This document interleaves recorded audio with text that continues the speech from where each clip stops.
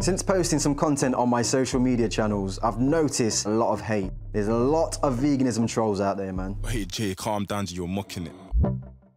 Someone who isn't afraid to put his strong beliefs on veganism out there is Ed Winters, a vegan activist and educator, and he's come to join me on the set of Match of the Day X for a chat.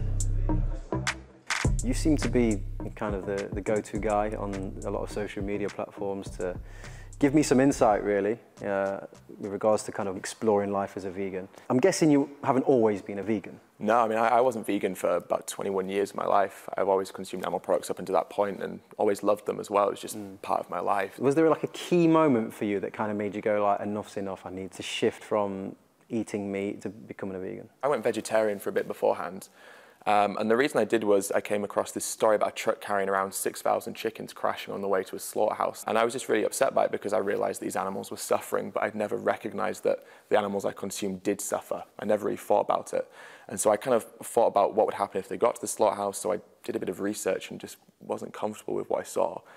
So I went vegetarian, and then I saw a documentary called Earthlings, which really pushed me to veganism, which talked about what we do to animals in all these different industries. So not just food, but clothing as well. And that was really the push for me to go vegan.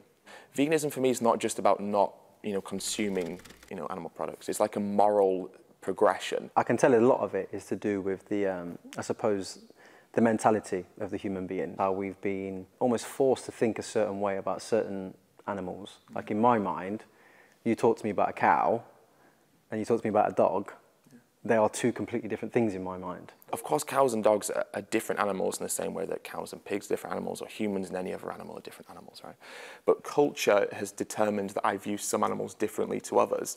But at the same time, does that really have a bearing on whether or not these animals should be treated differently? Because dogs are a great example, and if we look across the world, we can see countries that do kill and eat dogs, but we wouldn't do that here, and a lot of us think that is cruelty. So for me, it was just about lining up chickens and cows and pigs and lambs as being really the same as dogs and cats in their right to life, or right to a life free from exploitation from me. We do live in a world that sometimes isn't very understanding. Yeah. And conversations aren't as easy as maybe the one we're having right now. Might be different in about 20 seconds, we don't know. Who knows?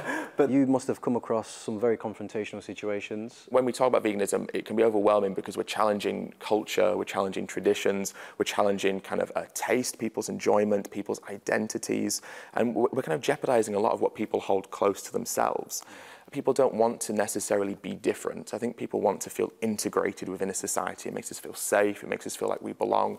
And the notion of veganism, although it's not that radical necessarily, it feels like we're taking a step out of what's considered normal. Yeah. And I think that's very frightening. You need conversation to try and help people maybe process why it's important. What I have noticed, and I think you're the first person that may have brought this to my attention, is actually the power isn't in how good you can make something taste like chicken or a burger taste great without any meat in it. The power seems to be in the knowledge. I think everything in this world can be helped through just education, right? Knowledge. I mean, I think a lot of us are ignorant about what happens because we just don't know. And so I think education and knowledge is power, right? Knowledge is power. And I think the more that we can have knowledge, the more we can empower ourselves to make decisions that we agree with and believe in. Is your girlfriend a vegan? She is.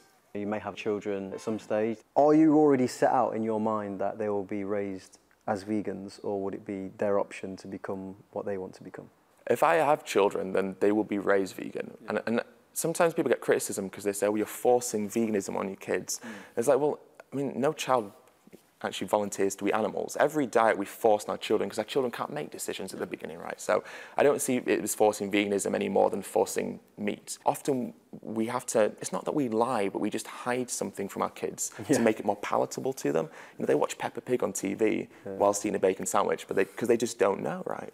So I think that there's a disconnect with our children, and for me, I would raise my kids vegan because it's healthier, it's better for the environment, and I think it aligns with what they would want as well. It is the animals that keep me going, but the environment's a huge factor now, and it's becoming such a forefront of veganism that I think it's something that we have to be aware of, and it's not just like a vegan issue anymore. What happens to our environment is going to affect every single one of us, and so we do have a responsibility to look at our actions, and veganism has been proven scientifically to be the single biggest thing that we can do as individuals to lower our impact on the environment. Yeah. Can you just give me a bit more information on that? If the world adopted a plant-based diet, we could do something called reforest 75% of global agricultural land.